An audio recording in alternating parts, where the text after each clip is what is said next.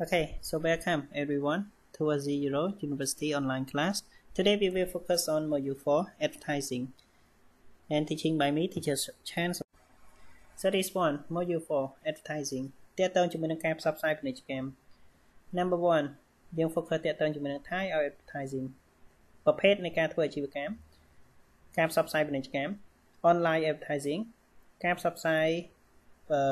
ពាណិជ្ជកម្មនៅលើ online a short presentation ជាមួយនឹង grammar ការប្រើមួយ model ជាមួយនឹងការប្រើ report so this one ប្រភេទ different types of advertising method ចឹងគេហៅថាវិធីសាស្ត្រផ្សេងៗគ្នាក្នុងការផ្សព្វផ្សាយទៅលើអាជីវកម្មទី1ក៏អាចប្រើជា outdoor advertising គាត់អាចធ្វើការ print banner នៅខាងក្រៅហាងដើម្បីធ្វើការផ្សព្វផ្សាយពាណិជ្ជកម្មគាត់អាច print advertising គាត់អាច print ទៅលើកាសែតឬក៏ទស្សនាប័យគាត់អាចប្រើជា digital advertising គាត់អាចបិទទៅលើឡានឬក៏តុកកង់3ហ្នឹងនឹងគេហៅថាជាប្រភេទយើងបិទនៅលើតុកកង់3ហ្នឹងអាហ្នឹងក៏ជាប្រភេទ outdoor ដែរនៅខាងក្រៅប៉ុន្តែបើសម្រាប់ប្រភេទជា digital advertising គឺតាក់ទងជាមួយនឹងការប្រើ electronic ដូចជាគ្នាយើងប្រើទូរស័ព្ទដៃ tablet computer អញ្ចឹងទៅយើងឃើញវា load ការផ្សព្វផ្សាយពាណិជ្ជកម្មយើងមើលចម្រៀងអញ្ចឹងទៅវាផ្សព្វផ្សាយពាណិជ្ជកម្មអញ្ចឹងហ្នឹងហើយគេហៅថាជាប្រភេទ digital advertising ឬក៏មួយទៀតតាក់ទងជាមួយនឹងឡានមួយចំនួនគាត់អាចប្រើទៅជាឧបករណ៍ digital មួយអញ្ចឹងទៅគាត់ដាក់ផ្សព្វផ្សាយពាណិជ្ជកម្ម banner នៅលើហ្នឹងអាហ្នឹងក៏គេហៅថាជាប្រភេទ digital advertising ដែរអញ្ចឹងយើងមើល this one Thai advertising ប្រភេទនៃការផ្សព្វផ្សាយពាណិជ្ជកម្មគេអាចធ្វើវាបានតាមរយៈ television គេមើលលើទូរទស្សន៍ infomercial radio online billboard គេធ្វើនៅលើ panel in store នៅក្នុងហាងទិញទំនិញពេលយើងចូលហាងទិញទំនិញមួយយើងឃើញគេធ្វើផ្សព្វផ្សាយពាណិជ្ជកម្មហើយគេបិទ banner គេព្យួរกระดาษព្យួរអញ្ចឹងទៅឬក៏គេធ្វើវាតាមលក្ខណៈ print លើ magazine newspaper ឬក៏ classify ឧទាហរណ៍ថាទស្សនាប័យខ្លះគេធ្វើសម្រាប់ទៅសេដ្ឋកិច្ចអញ្ចឹងប្រភេទ classify ហ្នឹងវាអាចមានសេដ្ឋកិច្ចបច្ចេកវិទ្យាអញ្ចឹងទៅគេអត់មិនបញ្ចូលគ្នា mobile aid ឧទាហរណ៍ថាយើងលេង game ស្ដាប់ចម្រៀងអីក៏ដោយអញ្ចឹងយើងអាចឃើញតាក់ទងជាមួយនឹងការផ្សព្វផ្សាយពាណិជ្ជកម្មតាមទូរស័ព្ទ celebrity branding គេជ្រើសរើសអ្នកណាដែលជាជនល្បីល្បាញយកមកធ្វើម៉ាកយីហោមួយហ្នឹង for example ឧទាហរណ៍ថាទូរស័ព្ទនៅស្រុកខ្មែរគេជ្រើសរើសតារាចម្រៀងព្រាបសម្បត្តិគាត់ធ្វើជា brand របស់ Vivo គេជ្រើសរើសGTV ជា brand របស់ Realme អញ្ចឹងអាហ្នឹងគេហៅថាភាសាអង់គ្លេសគេហៅថា celebrity branding មួយទៀតគេហៅថា corporate sponsorship គេហៅថាការឧបត្ថម្ភយើងមើលនៅលើប៉ុស្តិ៍ទូរទស្សន៍រាល់ថ្ងៃគេផ្សាយអញ្ចឹងទៅគេថាអូកម្មវិធីនេះឧបត្ថម្ភផ្ដាច់មុខដោយពីណាអញ្ចឹងអាហ្នឹងគេហៅថាជាប្រភេទ corporate sponsorship មួយទៀតគេហៅថាជាការធ្វើទៅលើប្រភេទ covert product placement ឬក៏តាក់ទងជាមួយនឹងការធ្វើទៅលើ brand Thai advertisement ប្រភេទនៃការធ្វើ advertise ទី1គេធ្វើជា outdoor គេដាក់តាំងនៅខាងក្រៅគេអាចលាបជាងនៅខាងក្រៅឬក៏គេ print ចេញនៅខាងក្រៅ indoor advertising ពេលយើងចូលក្នុងហាងគេអាចផ្សព្វផ្សាយបាន non product advertising radio advertising គេផ្សព្វផ្សាយតាមរថយន្ត TV commercial គេផ្សព្វផ្សាយតាមទូរទស្សន៍ national advertisement គេផ្សព្វផ្សាយតាមទូរទស្សន៍ជាតិ international advertisement គេផ្សព្វផ្សាយតាក់ទងមួយ online ទៅលើ website 3 retail advertisement គេទៅលើប្រអប់តាក់ទងមួយការលក់រាយ classify ឬក៏ local advertisement អញ្ចឹងអាហ្នឹងគឺជាប្រភេទដែលគេធ្វើទៅលើ advertisement ហ្នឹងសំខាន់យើងទៅជ្រុងមួយណាអញ្ចឹងយើងមើលតើប្រភេទនៃការធ្វើ online advertising ត្រូវធ្វើទីផ្សារទៅលើអីខ្លះអញ្ចឹង based on this picture យើងអាចឃើញថាយើងអាចធ្វើទៅលើ YouTube យើងអាចធ្វើទៅលើ Facebook យើងអាចធ្វើទៅលើតាក់ទងជាមួយនឹងប្រភេទ Twitter យើងអាចធ្វើទៅលើ Facebook ឬក៏តាក់ទងជាមួយនឹង mobile app មួយបានអញ្ចឹងនេះគឺជា online advertising ដែលយើងអាចធ្វើបានឧទាហរណ៍ថាជាប្រភេទ Pinterest Twitter ឬក៏តាក់ទងជាមួយនឹង LinkedIn YouTube Google Plus តាក់ទងជាមួយ Facebook គឺយើងអាចប្រើបានទាំងអស់នៅក្នុង online advertising យើងអាចតាក់ទងជាមួយនឹងការធ្វើ advertise ទៅលើ text ការធ្វើ advertise ទៅលើ display អេក្រង់របស់យើង advertise ទៅលើ banner advertise ទៅលើ native video email in apps ឬក៏តាក់ទងមួយ social media អញ្ចឹងប្រភេទនេះគឺយើងអាចធ្វើបានទាំងអស់ពេលយើងបើក website អីមួយមកគឺយើងសិតតែអាចលក់តាក់ទងជាមួយនឹង advertise បានទាំងអស់សូម្បីជាតួអក្សរសូម្បីជា email សូម្បីជារូបភាពសូម្បីជា banner អីផ្សេងគឺតាក់ទងជាមួយនឹងការ advertising Next one how to make a short presentation effectively វិធីសាស្ត្រនៅក្នុងការធ្វើបទបង្ហាញខ្លីៗប៉ុន្តែមានប្រសិទ្ធភាពខ្ពស់ Okay so we will focus next is the rule of 3គេនិយាយអំពីច្បាប់នៃរឿង3នៅពេលដែលយើងធ្វើបទបង្ហាញ breaking your slide into 3 concept យើងត្រូវតែប្របែក slide ដែលយើង presentation ហ្នឹងទៅជាអ្វីមួយដែលយើងត្រូវមានគំនិត3នៅក្នុងហ្នឹង ទី1 give a compelling structure to your presentation យើងត្រូវគិតថាតើ slide ដែលយើងធ្វើហ្នឹង structure ដែលយើងទៅសេហ្នឹងវាត្រឹមត្រូវអត់ឧទាហរណ៍ថាយើងមើលទៅលើទី1តាក់ទងជាមួយនឹងទំហំខាងលើតើយើងយកទំហំលេខប្រមាណខាងក្នុងទំហំប៉ុណ្ណាពណ៌អក្សរពណ៌ផ្ទៃ background ការប្រើ flow chart តើគេអាចមើលឃើញអត់អញ្ចឹងតាក់ទងមួយការប្រើចំណុចយើងប្រើត្រឹមត្រូវអត់អញ្ចឹងគឺយើងត្រូវគិតទៅលើ structure អស់ហ្នឹងទី2 number 2 keep it simple ពេលដែលយើងធ្វើ slide សាមញ្ញប៉ុន្តែទាក់ទាញ number 3 keep your audience engaged យើងធ្វើឲ្យអ្នកដែលស្ដាប់យើងគាត់ទាក់ទាញគាត់ចង់មើលអ្វីដែលយើងចង់ presentation ទៅកាន់ពួកគាត់អញ្ចឹងអាហ្នឹងគឺជាច្បាប់3នៅពេលដែលយើងធ្វើបង្កើត slide presentation មួយអញ្ចឹងគ្រប់ slide ទាំងអស់គឺយើងត្រូវគិតទៅលើរឿង3ហ្នឹងតោះនៅពេលដែលយើងធ្វើ presentation ធ្វើបទបង្ហាញជាក់ស្ដែង number 1 don't read from your script កុំឈរអានពីលើ script ហ្នឹងកុំឈរឲ្យអាន don't read from the PowerPoint slide កុំអានចេញពី PowerPoint អ្នកខ្លះគាត់ presentation ដាក់ file PowerPoint ទៅគាត់ឈរបាក់ពេលខ្នងអានប្រហើយ involve the audience គ្នាយើងគួរតែនិយាយបង្ហាញពីទឹកមុខរបស់យើងឲ្យវាមានទំនាក់ទំនងជាមួយនឹងអ្នកដែលស្ដាប់យើងអាចប្រើ eye contact ជាមួយនឹងកាយវិការដើម្បី attract ពួកគាត់ទី4 be passionate and excited about your topic យើងត្រូវតែរីករាយជាមួយនឹងប្រធានបទដែលយើងស្វែងរកដែលយើងធ្វើបទបង្ហាញហ្នឹងបើយើងដាក់ប្រធានបទមួយសូម្បីតែយើងខ្លួនឯងមិននឹងយល់ពីប្រធានបទហ្នឹងផងអូខេហើយចង់ឲ្យអ្នកដទៃយល់ប្រធានបទយើងទៅរួចទេ use your story to engage the audience ពេលខ្លះគ្នាយើងមុននឹងការធ្វើ presentation ពីប្រធានបទដែលយើងចង់បង្ហាញគេយើងអាចនិយាយអំពីសាច់រឿងណាមួយដែលយើងគិតថាសាច់រឿងហ្នឹងគឺសំខាន់នៅពេលដែលយើងនិយាយប្រាប់គេទៅអូខេគេនឹងទទួលយក number 6 use appropriate and congruent body language ការប្រើប្រាស់ភាសាកាយវិការឲ្យស៊ីគ្នាជាមួយនឹងពាក្យសម្ដីដែលយើងនិយាយឧទាហរណ៍យើងនិយាយថា I am sorry ឲ្យខ្ញុំសុំទោសតាក់ទងមួយទឹកមុខដៃរបស់យើងតើយើងធ្វើសកម្មភាពនឹងត្រូវអត់តាក់ទងជាមួយនឹង number 7 show the audience that you care about them យើងចង់ប្រាប់ថាអ្នកស្ដាប់យើងទាំងអស់គ្នាថាយើងយកចិត្តទុកដាក់ពីពួកគេអញ្ចឹងមិនមែនយើងគេហៅថាហីអញ្ចឹងគ្នាយើងត្រូវចាំថាយើងត្រូវបង្ហាញពីអារម្មណ៍ថាយើងយកចិត្តទុកដាក់ជាមួយនឹងពួកគេអញ្ចឹងពេលដែលយើងធ្វើបទបង្ហាញត្រូវគិតទៅដល់ពលចំណុចហ្នឹងទី1កុំ print กระดาษហើយទៅអង្គុយអានពីกระดาษ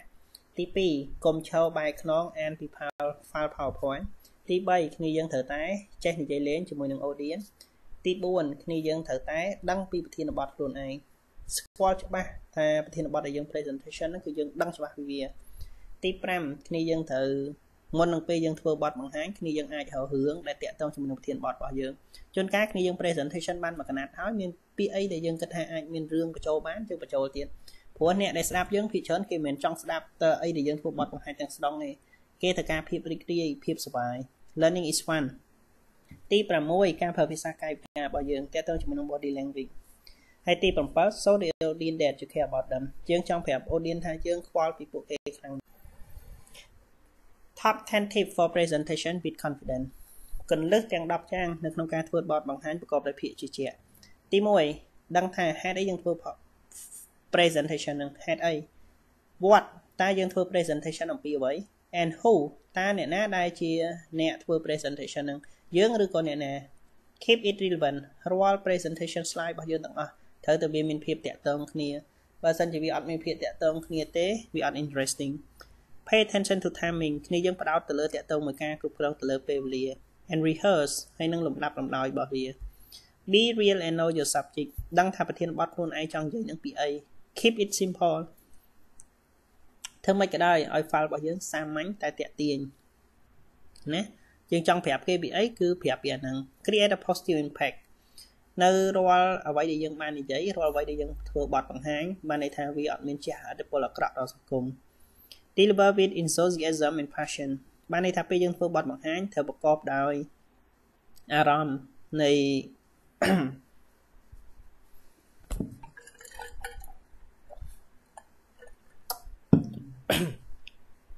ពាក្យថា enthusiasm ហ្នឹងបានន័យថាអារម្មណ៍សមមនុស្សរីករាយជាមួយនឹង passion យើងចង់ធ្វើវា Use all your visual យើងអាចប្រើជា Bluetooth បញ្ចេញសំឡេងឬក៏កាយវិការ prepare for question យើងគិតសំណួរយើងត្រៀមសំណួរថានៅពេលដែលយើង presentation ចប់តើ audience គាត់នឹងសួរសំណួរខ្លះមកដល់យើង and handle your audience ហើយយើងគ្រប់គ្រងទៅលើគេហៅថាពេលដែល audience សួរយើងមកយើងត្រូវតែមានកាយវិការគ្រប់គាត់ហើយយើងត្រូវតែផ្ដល់ចម្លើយដែលស័ក្តិសមឲ្យគាត់ណាអាហ្នឹងគឺជា10ចំណុចដែលយើងអាច presentation បានទី1ដឹងថាហេតុអីបានយើងធ្វើបទបង្ហាញហ្នឹងបទបង្ហាញយើងធ្វើពីអីអ្នកណាជាអ្នកចូលរួមស្ដាប់ហើយណាជាអ្នកធ្វើ presentation តើ slide របស់យើងតាក់ទងគ្នាអត់គិតអំពីពេលវេលាជាមួយនឹងការរៀបចំទៅលើ slide ហើយយើងត្រូវដឹងអំពីអ្វីដែលយើងនិយាយហើយធ្វើម៉េចឲ្យវាមើល slide ដែលយើងរៀបហ្នឹងគឺវា simple អត់ញ៉ៃញ៉ៃហើយលទ្ធផលដែលចេញមកពីការធ្វើបទបង្ហាញហ្នឹងគឺវាមានផលវិជ្ជមានដល់សង្គមហើយយើងពេលយើងធ្វើ presentation យើងត្រូវមានក្តីរីករាយហើយយើងចង់ធ្វើវាហើយយើងអាចប្រើប្រាស់ audio យើងអាចប្រើប្រាស់សំឡេងឬក៏កាយវិការយើងឲ្យច្បាស់ដោយប្រុងប្រយ័ត្នហើយយើងត្រៀមសំណួរតើគេអាចនឹងសួរអីមកយើងឬក៏យើងត្រូវឆ្លើយទៅមិនវិញប្រាប់គេ grammar ជាមួយនឹង modal verb តាក់ទងជាមួយនឹងការចេញមើលទាំងអស់ modal verb វាមានដូចជា can could have must need must have may might would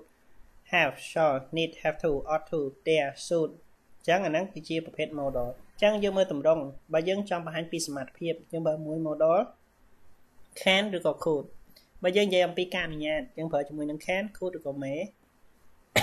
បើយើងប្រើជាមួយនឹងដំបូន្មានយើងប្រើមួយពាក្យថា should បើយើងប្រើជាមួយនឹង obligation កាតព្វកិច្ចយើងប្រើមួយពាក្យថា must ឬក៏ have to បើយើងប្រើអំពីភាពដែលអាចទៅរួចយើងប្រើពាក្យថា may might ឬក៏ can could ត្រូវចាំថាខាងក្រោយ modal verb គឺជាកិរិយាសព្ទដើមអញ្ចឹងឧទាហរណ៍ថា might ឬក៏ may បូកមួយ verb must បូកមួយ verb have to បូកមួយ verb should បូកមួយ verb ណាហើយ can could បូកមួយកិរិយាសព្ទដើម modal of ability គេនិយាយអំពីតកតងជាមួយនឹងការប្រើ modal អំពីសមត្ថភាពអញ្ចឹងគេប្រើ can ឬក៏ be able to ពីរហ្នឹងមានន័យដូចគ្នាយើងអាចជាទំនងបរិស័ទយើងអាចប្រើមួយ can ណាអញ្ចឹងនេះគឺជា example could គេនិយាយអំពី general ability សមត្ថភាពទូទៅ couldn't បានន័យថាមិនអាចអាហ្នឹងក៏គេនិយាយអំពីសកម្មភាពដែលកើតឡើងក្នុងអតីត